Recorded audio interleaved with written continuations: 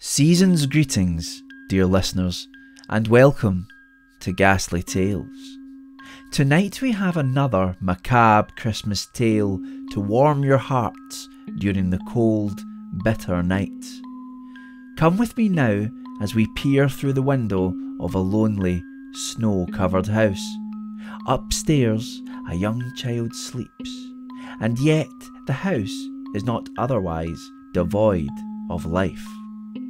A darkened reality festers in the mind of a father who sits as we speak downstairs, a drop of whiskey in his hand, staring at the lights on his Christmas tree, staring in wonder and in apprehension. I'm Michael Whitehouse, and this is the Christmas Tree. Staring at the tree, whiskey in hand, Pete was pleased that this year would be different from the last. It had been the strangest time of his life, but he truly felt like things were finally coming together. And when better to come together than at Christmas, a time he loved more than any other. In some ways, the past year had been like an eternity. In others, as if it had succumbed to time in the blink of an eye. But either way, he was glad to see the back of it. Gazing at the Christmas tree, its beautiful lights casting a warm hue over the room, and the snow quietly falling outside as the sun set, Pete began to think of the past year, of his daughter Lana and his wife Janet. It had started with a normal December, 12 months earlier. The small town in which they lived was covered in a thick layer of snow at the time, the residents spending most of their days clearing driveways and Pete's wife going off for one of her usual wanders. She had been gone for a couple of hours, but while Janet was utterly devoted to her family, she still needed moments to herself, to clear her head, to diminish the stress that comes with a loving yet disorganised husband and a little girl who was kind but who enjoyed trying her parents' patience as much as possible. When the tensions of a domestic life clouded her feelings or began to weigh on her spirits, Janet would wander out of the back door into the fields and woodlands which characterised the entire area, and would trek for a little while through the pines which dotted the landscape. It therefore wasn't unusual for her to be gone for fairly long periods, especially since it was around that time of year when she would take it upon herself to choose the Christmas tree. No matter how much Pete or Lana asked to help out, this was Janet's job. She loved the tradition of it, the process of choosing the best possible tree, cutting it down, bringing it home on her red motorised sledge, and then seeing the bright smiles on her family's faces as they would gleefully take the tree indoors and decorate it with sparkling glitter garlands, warm glowing lights, and an array of festive baubles. It was a small highland town where they lived, far away from any major city, but Janet and the rest of her family loved their home. The simplicity of it, the feeling of being an integral part of a close-knit community, and of course the beautiful surroundings, lush during the Scottish summer and cold, crisp, stark, but yet awe-inspiring in the winter. Most importantly, she loved the pine woods nearby, specifically a collection of trees which sat at the top of a small hill within walking distance from the house, perfect for picking a Christmas tree. She would return there each year, and while their numbers thinned due to a few other neighbours going there for the exact same purpose, there were enough trees to last a good many years. When she had been gone for 3 hours, Pete began to grow nervous, as this was longer than usual, and since it was getting dark, he took it upon himself to venture outside, telling his daughter Lana to lock the doors after him, and that he would not be long. Lana laughed when he told her that he expected that Mummy was struggling through the snow with a huge tree, bigger than any other they had ever had. Pete loved to see the excitement in his daughter's face at that time of year, and he told her to watch from her bedroom window to see what they would bring back. With this, she excitedly ran up the stairs straight to her window before he had to call her back down to lock the door. Gazing at the beautiful tree, he could remember that night like it was yesterday. The snow was crisp on the ground and crunched under his feet as it began to freeze. Small flakes fell from the sky occasionally, but Janet's footprints remained uncovered. Even without them, Pete knew where they were heading.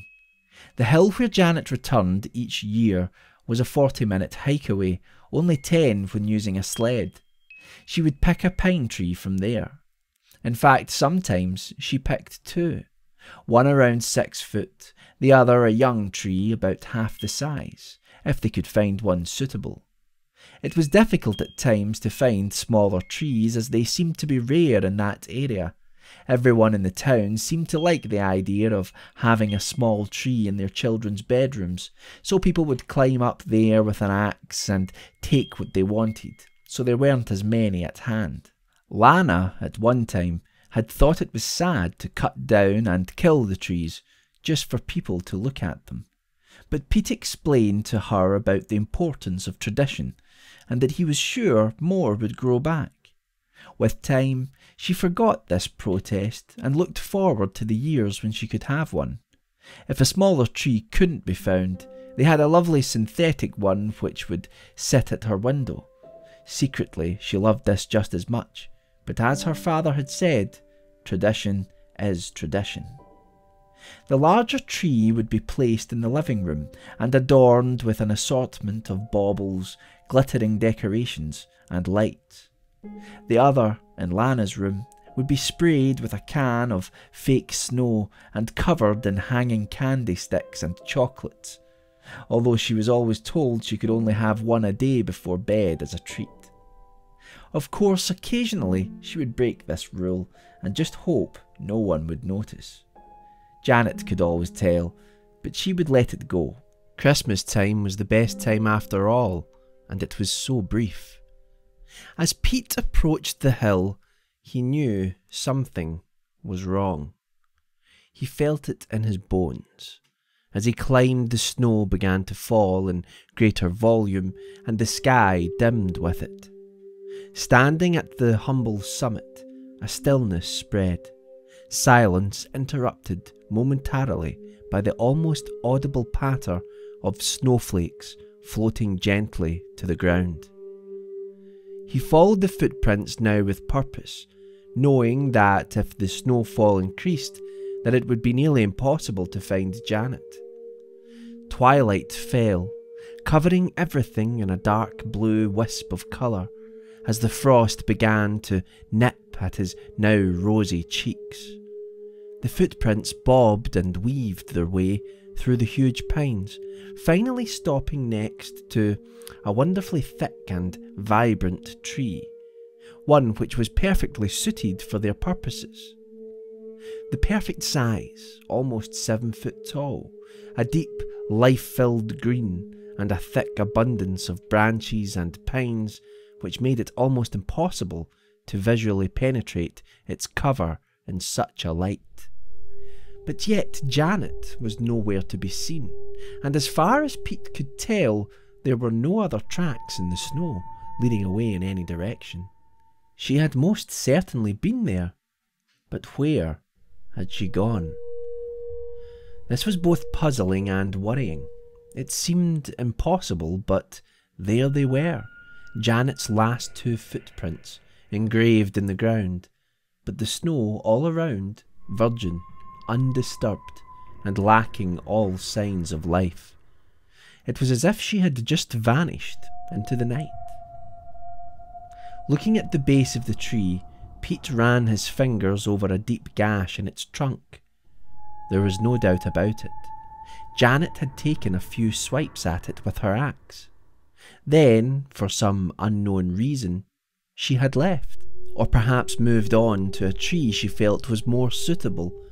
Surely not, though. This tree was perfect. That must have been it, though. She must have moved on. Perhaps there was some random, freakish flurry of snow which covered her tracks. Yes, that must have been it. But Pete knew this was wishful thinking. He had lived there for years, and in all of that time he had never seen such a thing. Then he saw it. Several meters away, lying in the snow, was Janet's axe. He rushed over to the object, falling once as the snow deepened. Rising to his feet, it was now unmistakable. It was partially covered in snow, yes, but it was Janet's axe, all right. It lay there much like the footprints, isolated but with the absence of any human imprints. It was as if the tool had been dropped from a great height, but Pete did not care to speculate. A sense of growing worry permeated his mind as the thought of Janet lying somewhere injured increased his anxiety. Shouting his wife's name repeatedly drew no reply, as darkness now began to creep ever closer. If she was hurt, he would have to raise the alarm and get the town out looking for her, along with mountain rescue. She wouldn't survive long in the snow and that biting cold. At this thought, the panic grew. Worry, fear, hurt that can only be felt through love. With torch in hand, he continued in the direction the axe had taken him. As he entered a thick den of pine trees, he noticed the broken branches littered on the ground, as if something had rushed past, tearing them apart and breaking them off on impact. Maybe Janet ran through here. The scale of the damage, however, looked too great to have been dealt by one person alone.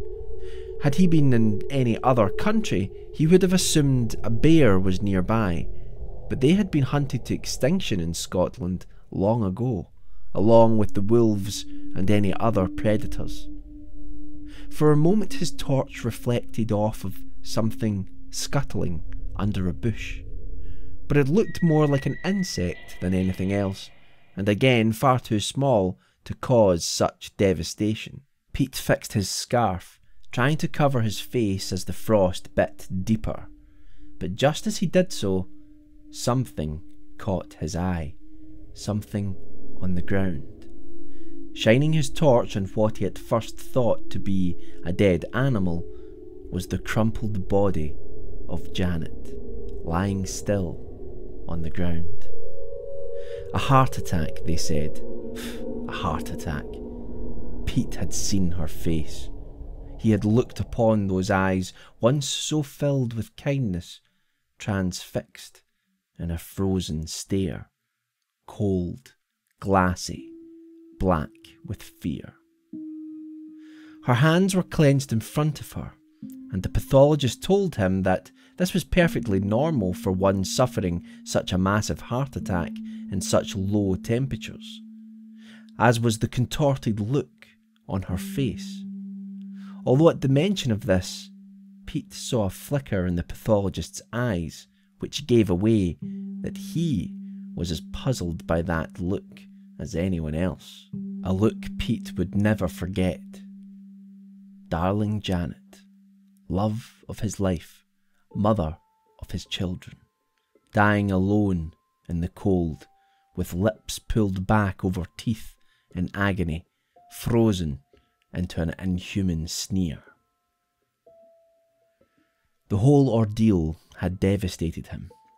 If it hadn't been for their daughter Lana, for the necessity of her needs to be met before his own, Pete would have found it nearly impossible to have gotten through it.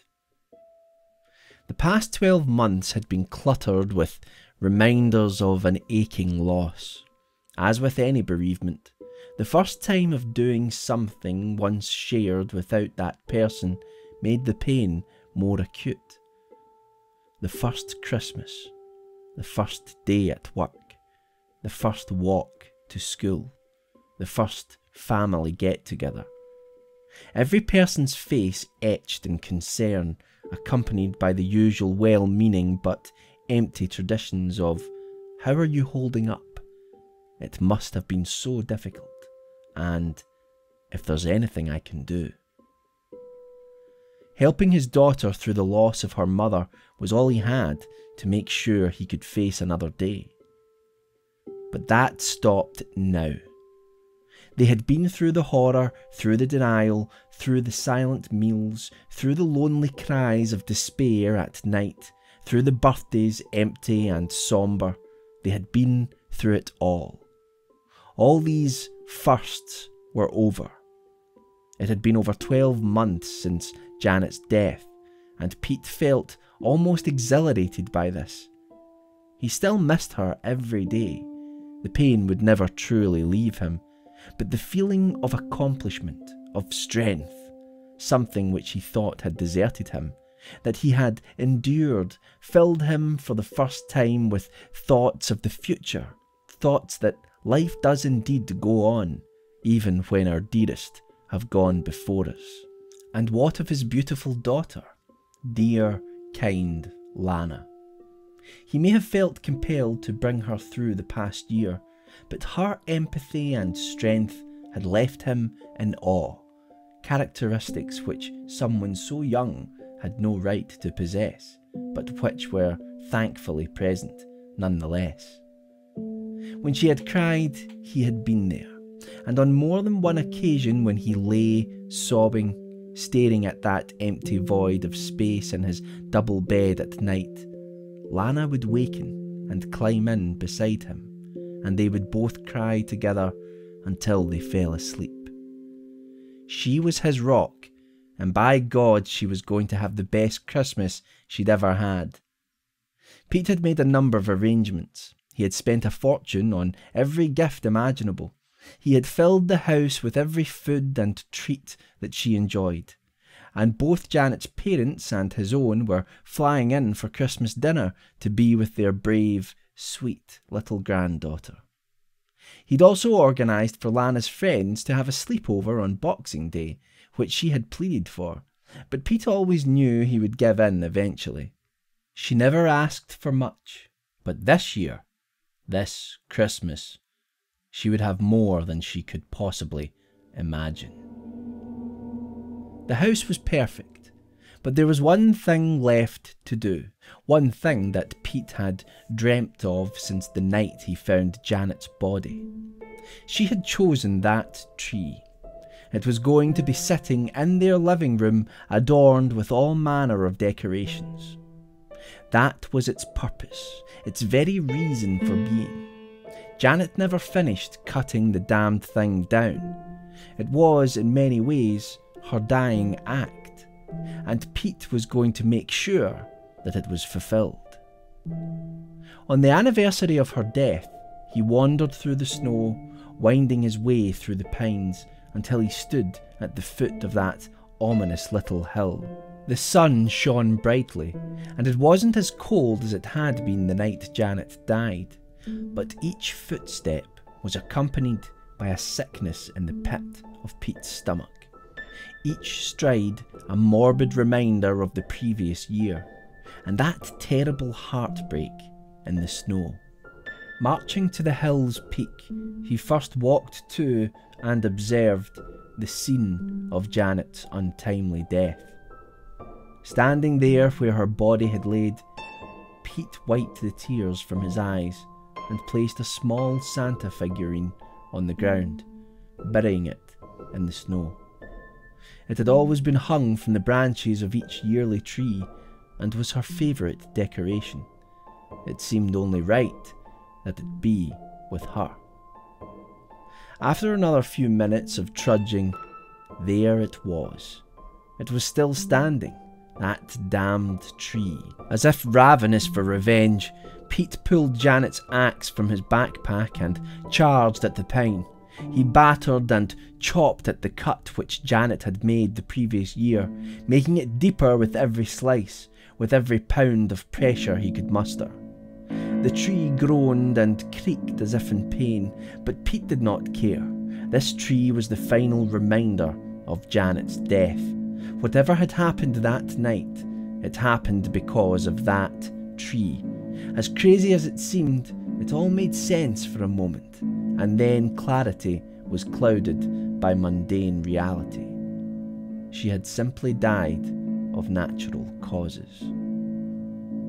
With the roar of cracked wood breaking under its own weight, the tree swooned and collapsed to the ground in defeat.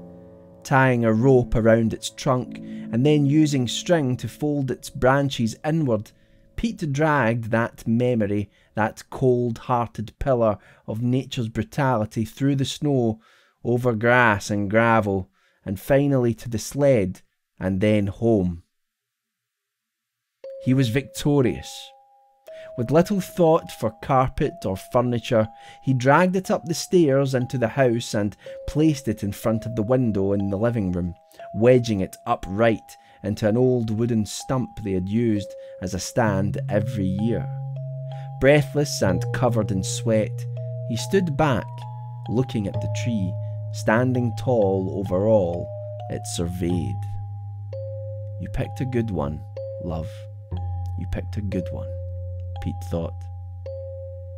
He held back the tears and waited for Lana to return home from her friends. Pete put an old Christmas film on the television as they both decorated the tree together, singing, laughing, and being a family. There were moments, fleeting glances when they caught one another's stare, a glance which showed pain buried deep down inside, one which said, "I miss her too." But it was Christmas, and the moments of grief passed, buffered by longer, caring periods of happiness. Contentment caressed smiles from ear to ear, and festive spirit once more filled that home, which had for too long been host to loss and anguish. As night began to fall, after Lana went to bed, earlier than usual because the excitement had worn her out, Pete decided to reward himself for the day's efforts. The lights were dimmed, and after pouring himself a large whisky, he sat on the living room couch and stared at the tree. Draped in tinsel garlands and adorned with bright white Christmas lights, it really was a sight to behold. The best tree, in fact, they had ever had. "Here's to you, gorgeous," Pete said, lifting his drink to the sky in a symbolic gesture, toasting his wife. Staring at the Christmas tree, its beautiful lights casting a warm hue over the room, and the snow quietly falling outside as the sun set, Pete began to think of the past year, of his daughter Lana and his wife Janet. Time passed slowly as he thought of all things gone, how they had led to this moment through pain and suffering, but now hopefully onwards to the future, and one filled with at least the briefest possibility of joy. The glow from the tree reflected off of the window, but it penetrated far enough to illuminate the now thick blur of snow falling to the ground silently outside. The room remained dark, but the lights bathed everything subtly in a warm Yuletide radiance, which, when accompanied by the orange lambency of the fire, only served to cultivate the anticipation for Christmas even more so. For the first time in a year, Pete was happy. Something bothered him, though. There was a slight apprehension or annoyance at the back of his mind, something which was spoiling the display. Sipping at his whiskey, casting a glance at the entire room, he finally saw what the problem was. 2 of the Christmas tree lights were occasionally flickering. Not constantly, but often enough to be noticeable, and more importantly, aggravating. Downing the rest of his drink, Pete rose to his feet, now feeling the aches in his muscles from the effort exerted while cutting down and dragging that thing to the sled. Walking over to the tree, the lights were indeed flickering, but there was something unusual about them. They seemed deeper than the rest, as if coming from around the trunk, rather than resting on the branches. Again, Pete was struck by how dark the interior of the tree was, that even in the presence of many lights placed upon it, he could not peer or adequately see between the branches. Even the 2 lights which sat deeper behind the pines did not seem to illuminate their surroundings in any way. The empty glass slipped from his fingers, smashing on the floor. The lights were fine. They were not flickering at all.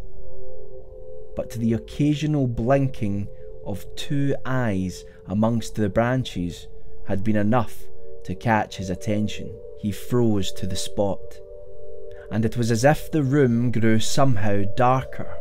Something stirred between the pines, between the knotted wood, and the scratched, porous surface. Something lived there.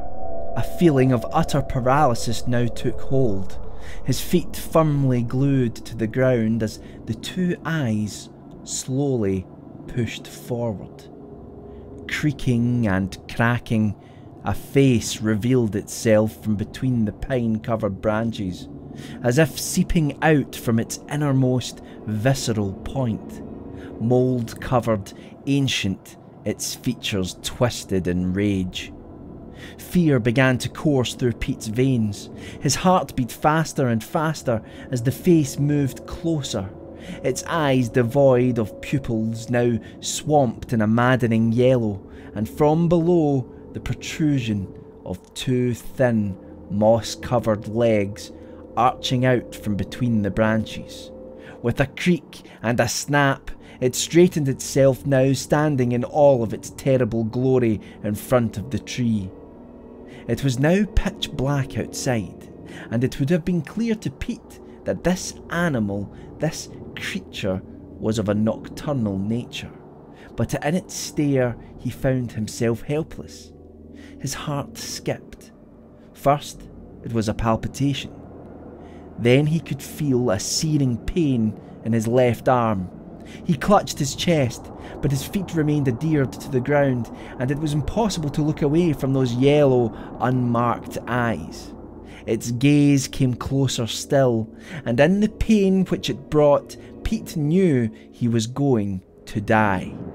To be found like Janet, cold, face contorted, and the second victim of that which lived amongst the pines on that hill. The pain was now unbearable, but the paralysis removed the possibility of a scream.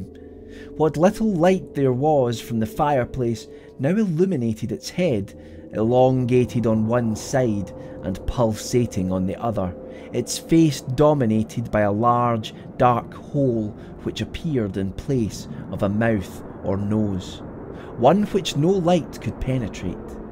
As its boil-ridden head stooped to meet his own, and the hole in its face almost touched his mouth, an involuntary sneer pulled Pete's lips up to reveal his teeth, as his face contorted into an entirely unnatural position.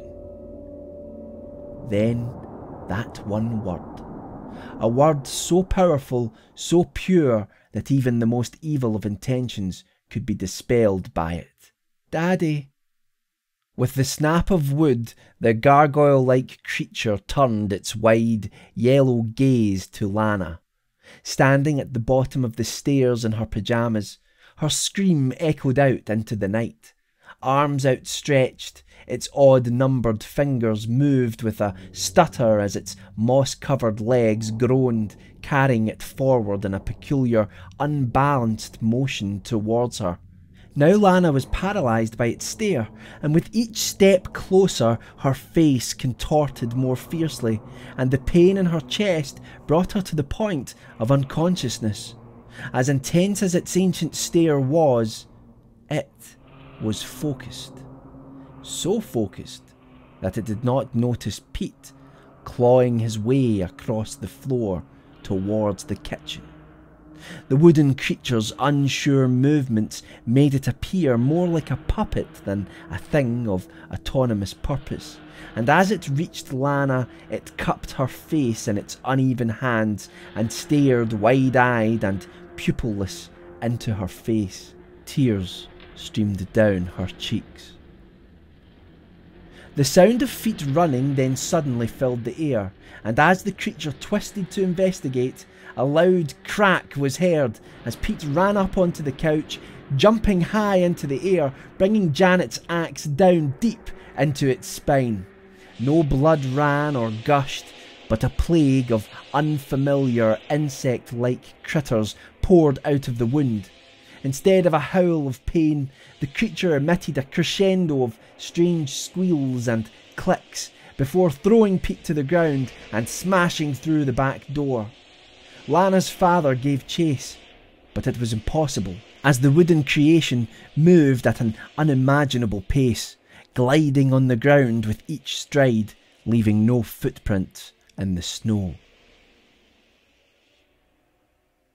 After a visit to the nearest hospital, both Lana and her father were given a clean bill of health, but they never returned to that house, filled with memories of the good times, the happy times, of a mother, a wife, a kind soul, of birthdays and weddings, and of course, of Christmas time.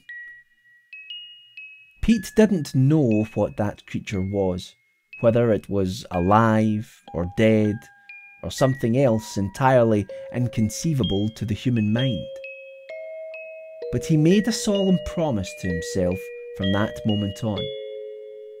Never again would he cut down a tree, decorate it, and take enjoyment in its appearance as it died. Because no matter how pretty they are, no matter how much warmth they may give, no matter how much they might make people think of Christmas, you just don't know what may be living inside.